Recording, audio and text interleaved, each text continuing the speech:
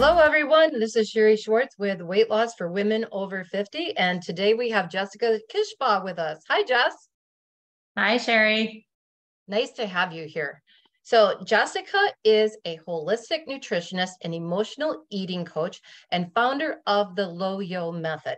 It's a coaching program for women to heal and nourish their relationship with food and body through the power of food psychology and habit change. So Jessica specializes in nutrition, psychology, emotional eating, binge eating, stress reduction, and mindfulness. So with an intuitive eating and self-care approach, Jessica counsels clients to let go of dieting and emotional eating so they can create happier, wholesome, balanced lives and to empower them with confidence to live a life full of health, body positivity, and freedom. Jessica is certified as an integrative health coach, emotional eating coach, and mind-body nutrition psychology counselor. So she lives in New Jersey with her husband and 3 children. So she is here to tell us about how to overcome emotional eating. I want to hear that. So welcome, Jessica Kishbaugh. So happy to have you here. Thank you so much. It's such a pleasure to be back. Yes, of course, she's one of my fabulous speakers that comes on with me every time I ask her. So I do appreciate that because you're so valuable.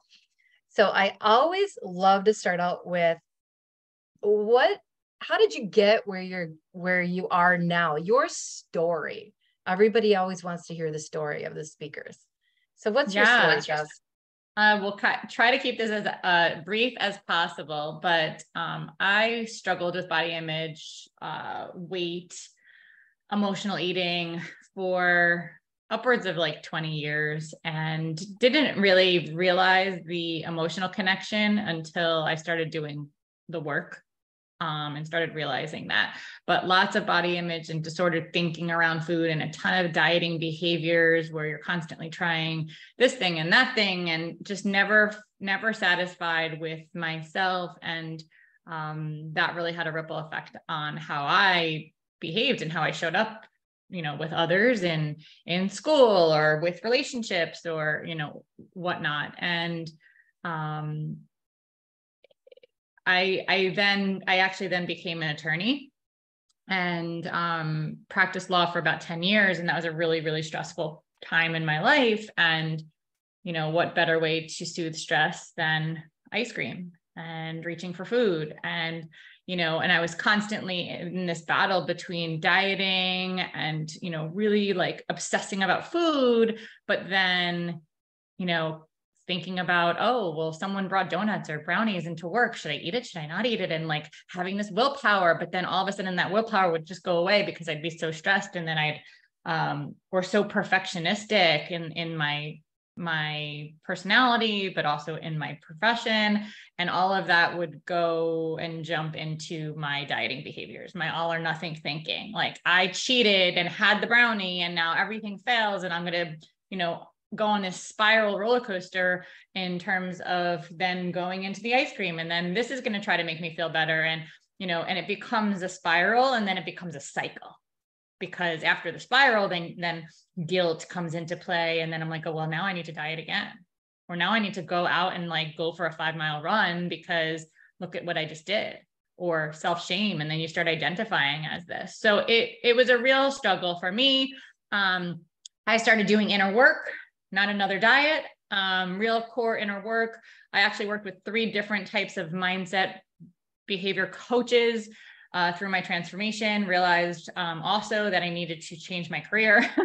So I had like a personal, I had a physical, and I had a career shift and transformation for myself. Went back to school and had some, additional trainings and certifications and really healed my own body and mind.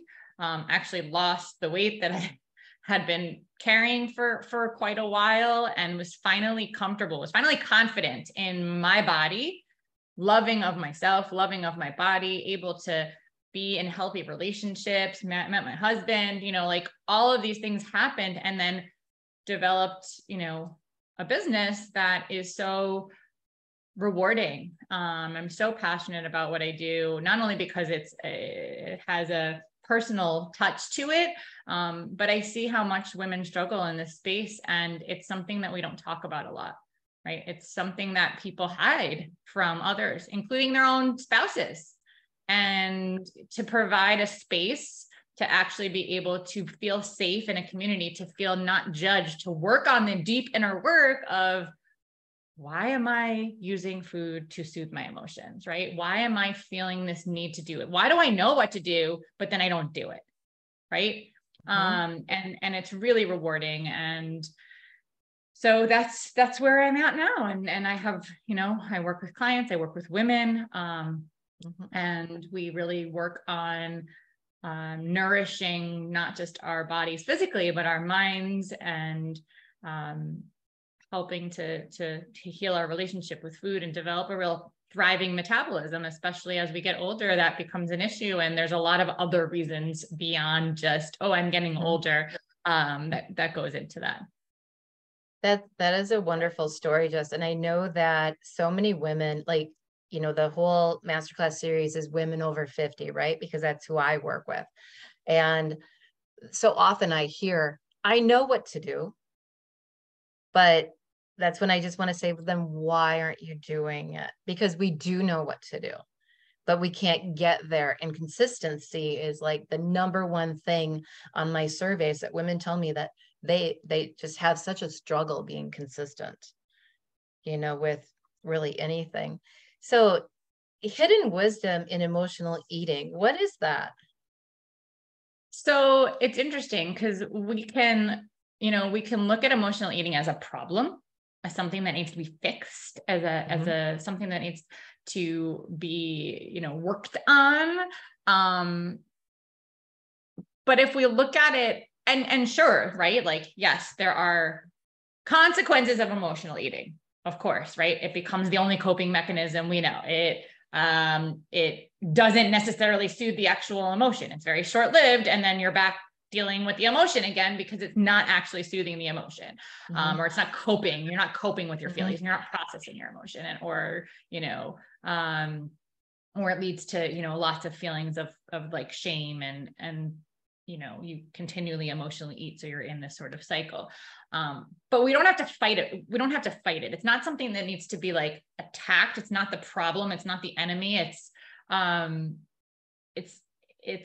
which a lot of women think it is, right? It's like this war. We have to fight it and battle it, and we have to win. The problem is we're just fighting ourselves at that point. And, who wins, right? Like, if one hand is fighting the other hand, who's the winner?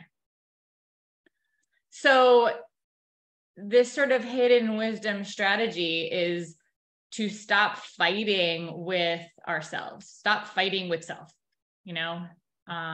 It's about listening to ourselves. It's about growing. It's about having a self-compassionate approach, because we regulate emotions in all sorts of healthy ways, right? We listen to music, we exercise, we read good books, and sometimes we also do things in less healthy ways, like, retail therapy, gambling, and food. I think that this sort of hidden wisdom is, we need to understand what is the reason behind why we're doing. Every unwanted habit contains some sort of hidden wisdom, and we have to uncover that. And that's not through fighting. So one thing about emotional eating that I can say in terms of sort of hidden wisdom is, people think I just don't have good willpower. Like, I don't have iron willpower, right? That's not what it's about. It's not about willpower. Emotional eating has a real, like, scientific basis. It's not like I'm weak, I lack discipline, I need more willpower, I'm lazy, I'm fat, I'm gluttonous, right? That gives that sort of unwanted habit more power and momentum. It's, emotional eating actually, like, brings us into a more calm, stress less state. It brings you from what's called sympathetic nervous system dominance, like stress state, to parasympathetic, to relaxation state. So it makes sense. So if we can actually acknowledge why we're doing these things, it works, right? It actually calms us down. It soothes us biologically. It soothes us psychologically. It's most people who are binge eaters or emotional eaters, you're in a stress state and it calms you down. So, just having some of the knowledge about what it's doing and why it's doing, it doesn't mean you're a weak willpower weakling. It means that you're just trying to get to a stress less state. You're trying to get to a calmer state. Or, some hidden wisdom. Emotional eating can help you to uncover, when you do the inner work, and we do a lot of this with our women in our program, what is the part of us that is not fully satisfied? Or how can it reveal to us the part of us that is not, where our needs are not fully met? So for example, I don't know, there's the little kid in us who just wants the ice cream, wants it now, right? It's we don't understand long-term consequences, and little kids don't understand, hey, eating all this sugar right now is going to have all these long-term consequences. So we have that inner child inside of us somewhere, and our job is sort of to understand and listen, when we can soothe that part of us, or when it's simply better to let the adult voice take control and be conscious and make decisions around food. And, we have all these different inner workings of us. You can have your inner child, but maybe you have an inner rebel. Actually, I was just writing a blog post about the inner rebel before we jumped on here today. And it's, the rebel, the one who doesn't like food restrictions and doesn't like rules and does whatever it wants. And the inner rebel goes against everything. And so maybe it's I know what I'm supposed to do. I know what I'm supposed to eat. I just don't do it. Right? You were just saying, I just don't do it. Consistency, but it could be that inner rebel. And there's techniques and ways that you can actually tap into that inner rebel and do something about it and acknowledge it and actually take steps to work on that inner rebel. Anyway, and this is a really long answer to your question, but there's so much here that is taking a different approach to finding those sort of hidden messages. What hidden things can we find? What positive things can we find from emotional eating that is actually a way for us to learn and grow, instead of berating ourselves and fighting our way and having all this trying to have this willpower and saying, there's something wrong with me. And, there's a different way of looking at it. And you bring up some good points there, because so often it's that negativity that's running through our head all the time, that you're oh, what did I do that? I stink.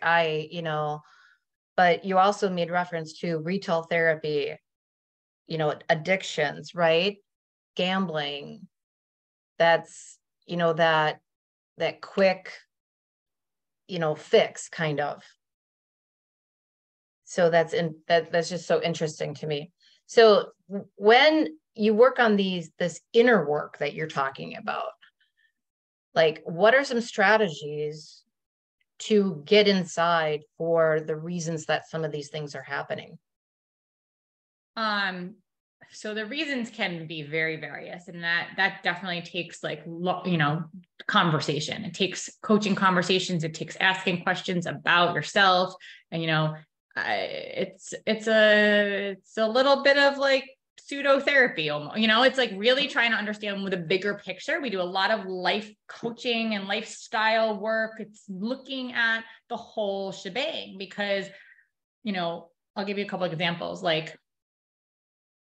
Maybe you're a single person who has maybe you're a widow, or maybe you were never married, maybe you have no kids.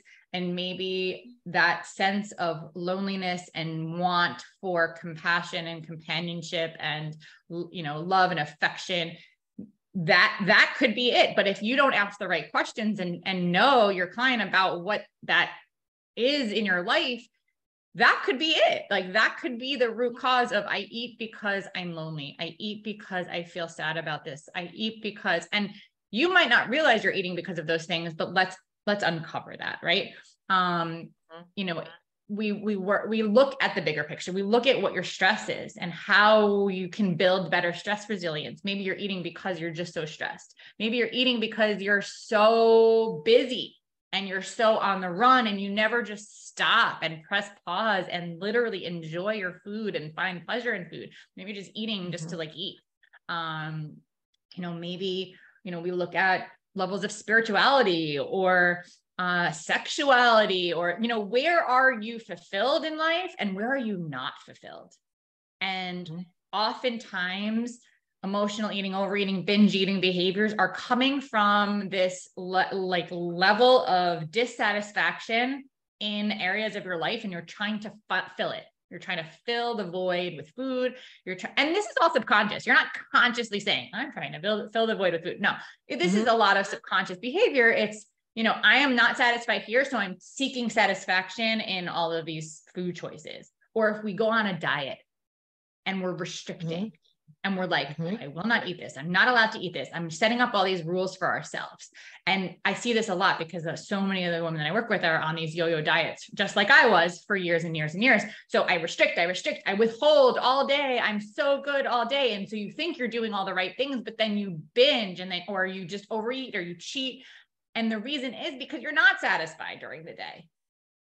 You're not satisfied during the day. You're not getting enough good nutrients. So your body internally is saying, I'm not satisfied, body. Like I need certain nutrients to feel satisfied. So I'm going to seek satisfaction in another way. Or you're not mentally satisfied, or you're not emotionally satisfied, you know? So there's ways that we can look at like all the different pictures and see, where are we satisfied? Where are we not satisfied? And it's really important work. It is. And when you restrict, and then it just comes on like a vengeance, there's no stopping it. Right. But your body is telling you, go ahead. And then we think, I just don't have good willpower. No, it's not that, right? There's so many things. It could be biology, psychology. It could be nutritional deficiencies. It could be the way that you're, again, not satisfied in certain areas. There's so many other things that we need to like look at. And I guarantee you it's not because you have, you know, weak willpower. Or you know, as you were explaining how busy everybody is, right? Because our society's just go. And I even tell my children about this. And I'm like, you do not have to always pack something in the car to go with you. You don't have to always be eating and driving. You don't always have to stop at the gas station to get another cup of coffee. I'm like, those are just habits. It's something that you feel that you need to do. And yeah, it's just something that as a society, we're so busy and we're just like grabbing, right? And just going through our day kind of like on autopilot, like you were explaining. So it's interesting that you say that, because there's a lot of people who don't identify as being an emotional eater. And so they may be like, oh, well, this isn't for me. But we don't have to even identify, right? I don't even like to label people. I don't think that we should label ourselves. I think that it's much better to say I eat emotionally versus I am an emotional eater. Like that doesn't have to be your identity. It can change. However, go behaviors, mindless eating behaviors, fast eating, boredom eating, habitual grab and goes when we're not hungry, it falls into that like very like bigger umbrella. And I would still call it emotional eating because it falls into that umbrella of like a lack of intuitive eating, a lack of eating because you actually are hungry. It's a lack of mindful eating. And so these are all the spaces that, again, like there are tools to work on as to what to do or how to slow down or how to be intuitive with food or how to be intentional, how to actually know when you're hungry, how to actually know when you're satisfied or full or satiated. Like it's not necessarily just about, I feel emotion and therefore I soothe emotion. Maybe you're trying to distract from something, not just soothe. Maybe you're distracting. Maybe you're trying to like, you know, just fill the void, fill the space, fill the loneliness, fill the sadness, fill the boredom, this is the inner work, right? Like this is like, it's complex. So it involves really digging in to see, okay, what is going on in my whole life? Not just what food should I eat? What food should I not eat? And then what happens when I cheat? And why can't I have iron willpower? It's so much more than that. It is. And that's where I really want to get that message out too, that it's okay to have a conversation with a coach, right? Someone who understands and that can help you and give you the support and the accountability, such as yourself, especially in the emotional eating area, in that arena, right? So don't be afraid to reach out to someone like Jessica if you're going through all of these struggles, because I'm sure that you have like a free time where they can call and talk to you, right? To just get an idea of how you can help them. So slowing down, you and I talked a little bit about this before we hopped on, and you even mentioned a really good book that you can mention again if you choose to. So how can slowing down help us to lose weight? So as I mentioned sort of before, like emotional eating, and why it makes sense biologically, which is why we need to just give ourselves a little bit of grace in the process. It takes you from a stress state to a calm state. And then you can actually feel calm. And then once you're calm, you're like, oh, okay, like I have all this food that is now in my body, and now I need to digest it. Okay. So we want to get ourselves into calm state. And when we're in calm state, when we're in like a relaxation response, your body can finally like focus on digestion. It can fuel your metabolism. Calm state is like the ideal place to be. We just don't want to do it by overeating. We want to get to the calm state naturally. How do we get to the calm state naturally? Lots of different ways. One is working on your stress, right? One is like building stress resilience in your life. And we do that, maybe it's your time management, maybe it's your work-life balance, maybe it's your self-care, maybe it's decluttering I don't know, like whatever is going on in your life, like we want to build resilience to stress. But this other concept of relaxation response is how you're eating. It's not what you're eating. It's the process of eating, slowing it down, slowing the pace, and finding pleasure in food.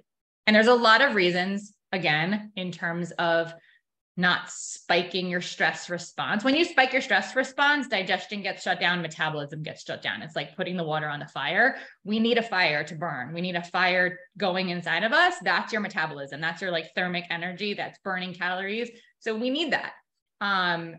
When you're in a stress response, that gets put to the back burner. So we need calm relaxation response so that your metabolism can flourish, so that you are having energy, so that you are burning that unwanted fat. And so getting yourself into relaxation response is so key. I work with clients sometimes that we don't focus on the nutrition at all. I say, put that aside. I don't even care what you're eating. All I want you to do is eat single purpose at a time. Don't multitask. Okay. Do not eat in front of the TV. Sit down at a table. That's huge for people. Like that's a big step. But especially single women who are eating in front of the TV at night, or working while you're eating, or driving while you're eating, or standing while you're cooking food for your kids and just eating and shoving food in your mouth mindlessly. What happens is there's a couple things that happen. One is sometimes you don't even realize what you're eating or how much you're eating, and you're not enjoying it. So therefore you end up eating more because you're still seeking satisfaction from the food. Because you don't even realize, you're like, I don't even know what I ate or if I enjoyed it or not. So I'm going to just keep eating and keep snacking because I'm still looking for that level of satisfaction. Again, it's not necessarily conscious, it's subconscious behavior. Slowing down also puts you in that relaxation response. So you're able to be calmer. your digestive system is functioning, your metabolism is functioning, you're able to be present with your food, taste your food, find joy in your food. Like this is helping that process so that you don't end up being an emotional reactionary person and you are savoring your food. Interestingly enough, sometimes when you can actually sit down and mindfully eat a McDonald's hamburger and savor it. Have you ever tried to savor a McDonald's hamburger? Guarantee you, if you slow down and savored a McDonald's hamburger, you can't really do that. It is not savorable, in my personal opinion, right? Like, and you will realize these things because sometimes we're just so hungry or we're just so rushed that we eat these things and we don't realize that like, we're not actually getting joy from this food. We're just eating it just to eat it. And so if you can find pleasure and joy in your food and slow your roll, slow your pace, breathe, put your fork down, savor the food, you might be able to say, okay, I'm going to have that piece of chocolate cake. And it might be this like small sliver that you can savor and enjoy and feel really good about.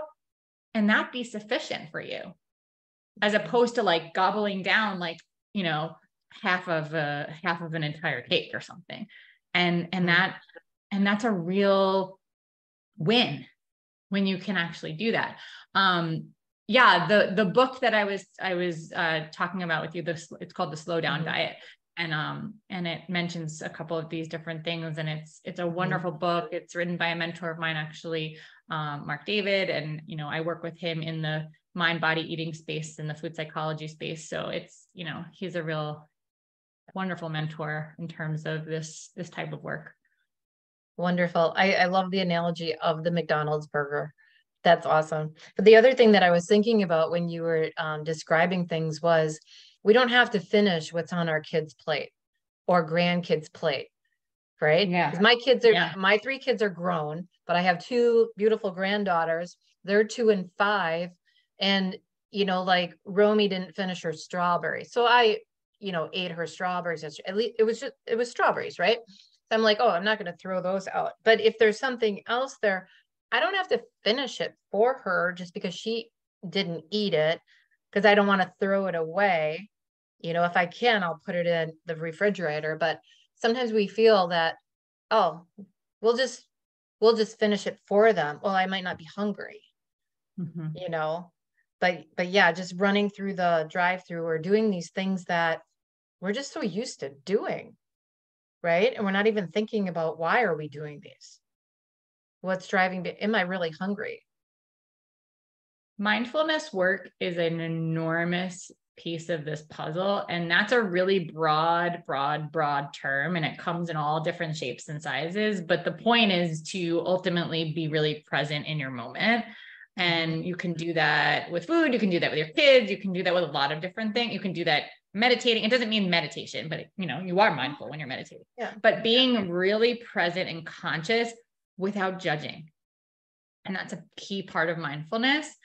And when you can do that, and also what you said about throwing food out, right? That's another beast to tackle, right? It's another area to get into because there are real reasons why we feel that way. It could be scarcity mindset. It could be how we were raised. It could be that, what we think about food and money. And so there's a lot kind of there that needs to be unpacked in terms of, why we don't want to throw things out and instead why we just eat them ourselves.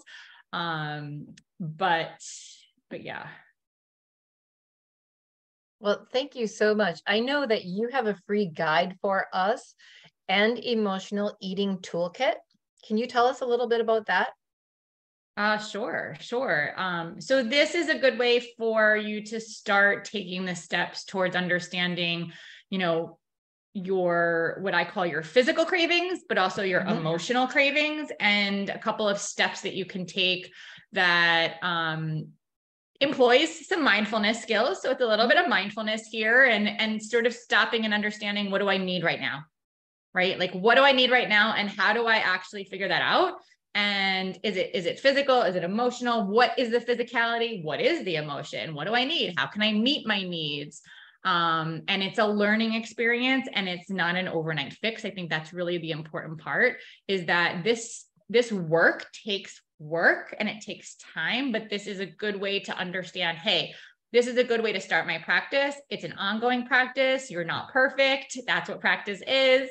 But it's a good way to ask, okay, well, what else can I do? And how can I really introduce consciousness here? And how can I be mindful? And how can I ask myself some questions? And how can I stop fighting, right? Stop fighting with ourselves. Call a ceasefire. Stop fighting. Forgive, love, not fight. So it's a little bit about that. And those are some difficult things to do. Sure are. Just hearing you say those, and like even forgive, you know, take care of yourself. And one that most of us women don't do is putting ourselves first, because we've put our kids, our husbands, our spouses, our partners, you know, everybody else first for so long. And I hear women say, it's my time now. It's my turn now, you know, and that identity. So that is so good. So any last piece of advice or actionable step you want to leave people with today, Jessica? Yeah, I talk about this a lot, especially because I call myself a recovering perfectionist. And I think a lot of women in the space of emotional eating, overeating, binge eating behaviors are also similar in perfectionistic behaviors, all or nothing, good food, bad food, right? Either I have to do it perfectly or I'm a failure, that sort of mentality. Here's the thing about being perfection in general. It's kind of boring. It's kind of boring. Would you want to spend time with someone who's absolutely perfect? No. Imperfection is, I guess my word of advice is start to embrace your imperfections and accept your imperfections along the way of this process of imperfect action. So we talk about imperfect action all of the time. Like, it is a process. It is an imperfect process that requires courage and bravery, because it allows yourself to be vulnerable, be accepting of my emotional eating behaviors, learning from them. Yeah, I ate a lot of dessert last night. Totally did. But this is what I can learn from it. Here are my hidden wisdoms. I'm okay. It was delicious. I let myself do it. I'm going to forgive myself. I'm going to give myself grace. And what can I learn from this experience? And what do I need next time? Probably not 3 slices of cake, maybe just 1, right? Like, maybe next time I'm going to actually take it slower. Maybe next time I'm going to make sure it's like a 10 out of 10. Maybe next time I'm going to, eat it twice as slow. Maybe whatever is the hidden wisdom for yourself, but it's not about bad me. I ate 3 slices of cake. That's fighting, that's berating, that's it's about, okay, I'm imperfect. This is a process, it's a journey, and I'm going to take imperfect action, and I'm going to keep making improvements in an imperfect way. I love that. That is so good, Jess. So for those of you tuning in, make sure to check out Jessica's End Emotional Eating Toolkit. The links for everything are going to be below the video here. It's end the vicious cycle of restrict, binge, guilt, restrict. Crush those uncontrollable cravings, if I could speak. Discover what you need emotionally instead of using food to soothe. So grab that toolkit from Jessica, and be sure to tune back into the rest of our Weight Loss for Women Over 50 Masterclass series. Thank you so much for joining us today. And thank you, Jessica Kishbaugh. Such just great advice for everybody. Thank you, Cherie, so much for having me. It was a pleasure. Thank you.